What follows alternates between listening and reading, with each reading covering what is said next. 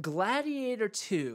Dave, so I know we were talking about this. This movie is a sequel to the first one that came out almost 25 years ago.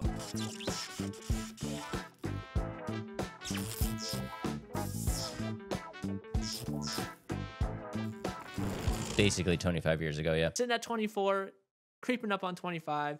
It is a sequel to the first one, so I can give a little recap. Would you like me to give a little recap to everybody? Yeah, give a little recap because I'm not sure if everybody knows even what happened in the first movie. Yeah. Basically, it's the Roman Empire in, what year was it? Like 1880 AD or something like that. 180 AD. I think that's what it is. Okay. And essentially, General Maximus, who is the main character, leads his army to victory against the Germanic barbarians. Woohoo! Right? He wins. And so the Emperor of Rome, Marcus, I'm going to butcher this, Aurelius. Thank you, Dave. Aurelius. Yeah. Was like, oh, thank you so much, Maximus. I love you, and I want you to take over as the Emperor of Rome.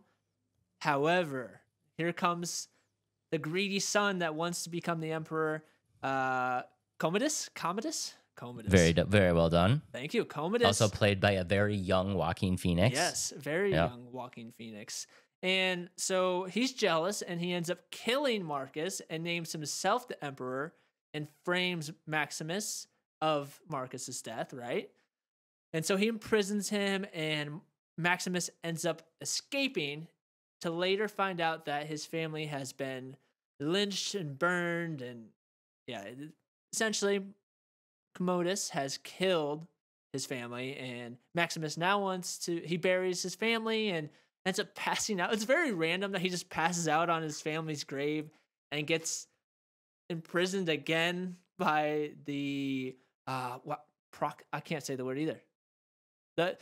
Essentially the people that are going to make him a gladiator. He imprisons him, and then the people that imprison him to be a gladiator turns out to be one of the gladiator people chosen to fight in the gladiator games. And in the end, this is a really quick recap. In the end, Maximus faces Commodus to get revenge in the fight and essentially kills him. Maximus dies. Spoiler alert. And yeah. Movie ruined. Yeah, movie ruined. Spoiler alert. But okay, 25 years ago, you have to have had watched it by now. Obviously, if you were excited about this one, you're like, what happened in the first one? Well, I just ruined it for you. Yeah, you did do that. I did. I'm sorry. That's okay. Just go jump in now. You can, because I ruined it for you. But essentially, yeah, he wants revenge for his family's death, and he ends up dying in the end as well.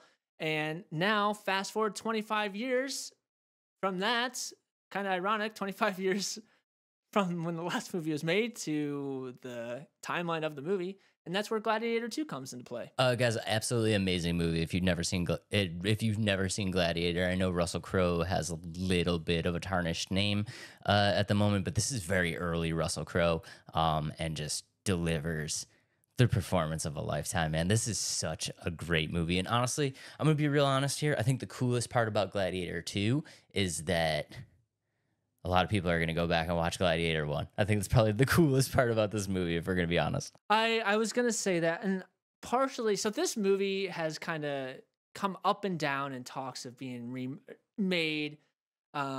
It was been in talks since 2003. And so this movie came out, or like Gladiator 1 came out in 2000. And the reason why this one kind of been like dropped and picked up and dropped and picked up is they had issues with writing the script, and two, like financial issues, difficulties. And so that's really where this movie has struggled not becoming a sequel. And it's almost kind of been forgotten. And it's almost that my question is this too late now? Is this movie too late? That was my number one question. I'm like, why now? Like, you know, like we've seen this before. And I know I always bring up this example with Dumb and Dumber, but it's just like at some times, like just too much time has passed. You know what I mean? It's like number one is a classic.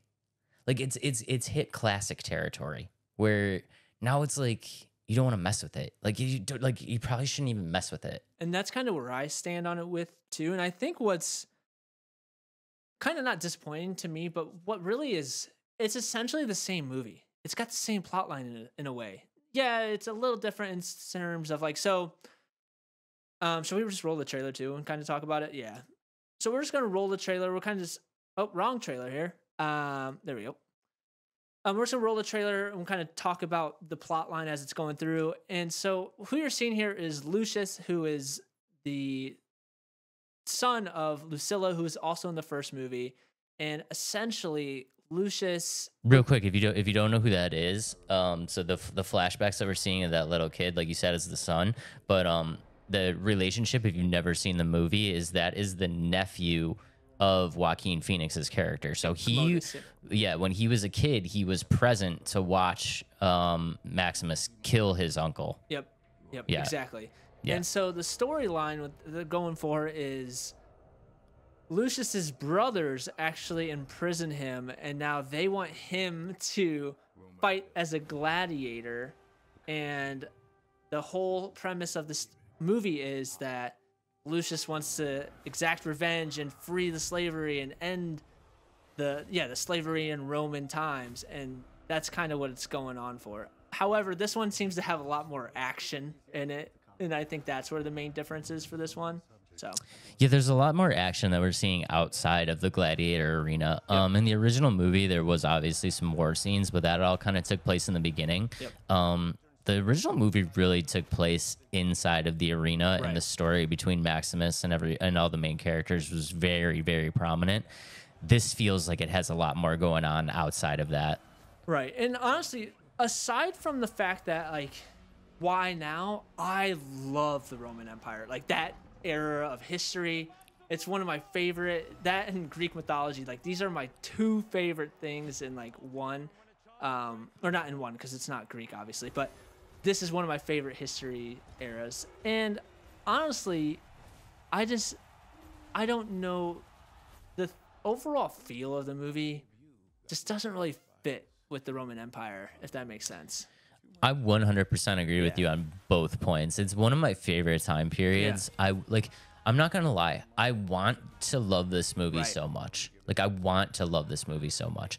But you're right, dude. It just doesn't fit. And, like, if you guys are just listening and if you're not able to see the trailer, you don't know anything about this, like, Denzel Washington is in this movie. Like, I don't know, dude. Like, Denzel Washington isn't a fantastic actor, and Denzel's gonna do Denzel. He's going to be Denzel in this movie. He's gonna be the same kind of like vibe that he always is, which is fantastic. But for this movie specifically, it like doesn't work. Like, Right. it doesn't fit. Like, it just doesn't fit the vibe. Like, we're listening to Jay-Z as the music. It's like, what? This is not right. Like, it just feels off.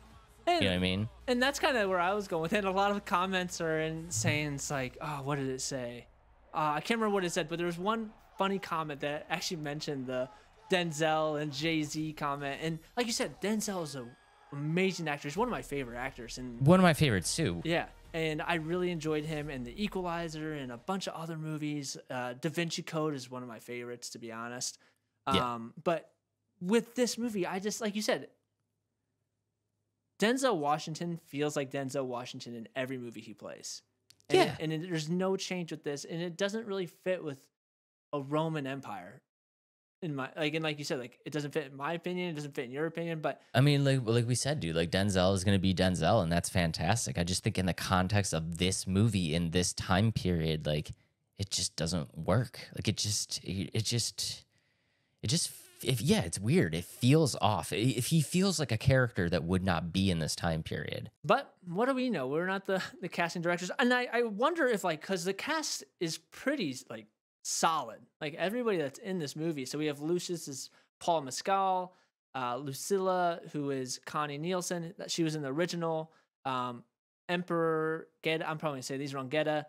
Joseph Quinn, Marcus Acacius, that's who Pedro's playing.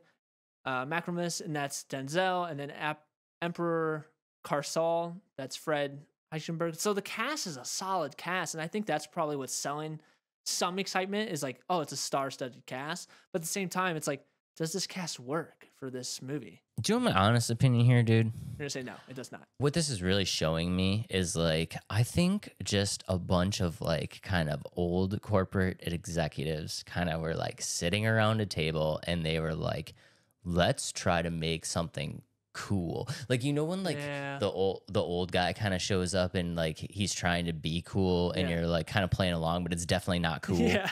You know what But I mean? he's Like the that, boss. but he's the boss, so you act like it's cool. I feel like that's exactly what happened. Because if you look at it, they're like, okay, what should we do? All right, let's take a new actor who's really hot right now, Pedro Pascal, coming off The Last of Us. Let's take a very established actor, Denzel Washington, right? Yep. Let's take a franchise that was really popular. Let's bring that back. Let's add some trendy kind of music. Yep. Let's get a big name director in Ridley Scott. Yep. Who directed the original? Yeah, who directed the original. You know what I mean? And it's like, I feel like they were just like, this is like the corporate executives' idea of like, let's make a cool movie. But it's not cool. Let's make You know a what I cool mean? movie that isn't an original idea. Well, that- of course it's not original. No, that's idea. what I mean. Yeah, but yeah, nothing's original anymore. But Yeah, nothing's what I'm saying original. is like, what can we try to squeeze as much juice out of an orange with something that's already made? Exactly, because they know older people are gonna love it because they've loved Gladiator. It's a great movie. Then they're trying to entice a new audience to come in who's never seen Gladiator with Pedro Pascal, who's super hot right now, with like adding this like kind of upbeat, trendy music to it. Like, I don't know. We say all the time like they just made video game the game. This is like the movie. The Gladiator, basically. It's like, what? How can we bring the original Gladiator movie to this decade with all the special effects and the people that are headlining today in terms of the movie industry? And that's what we have. It's like the only thing they're missing is like let's jam pack a Haktua meme in there somewhere. Oh no, here we go. But capability wise of like bringing a Roman like Colosseum Gladiator in 2024, such a cool concept. I just don't think they're nailing it in the right way with who they have, and storyline. Fine, that's fine. Like they're kind of going along with it. It's kind of random in my opinion. Like, oh, who's from the first movie that was so young, but now he can bring him in? Okay, Lucius. He got kidnapped by his brother, and they're making him into a gladiator. Like, so random. But I mean, I don't.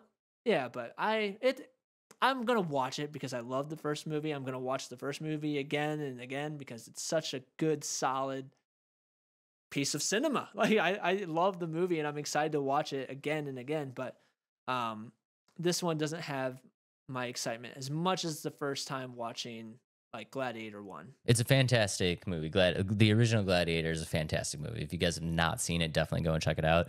I know we might get a little bit of hate for what we said about Gladiator 2, but I assure you, if you look at the comments and most of these trailers, I don't know, a lot of people kind of feel the same way, man. Like there's not a lot of excitement about this movie. I'm going to watch this movie, but I'm going to go into it with extremely low expectations. Because when it comes to story or whatever, I'm already kind of knowing that, like, I don't know. I just feel like it's not going to be great. So low expectations. If it is great, amazing.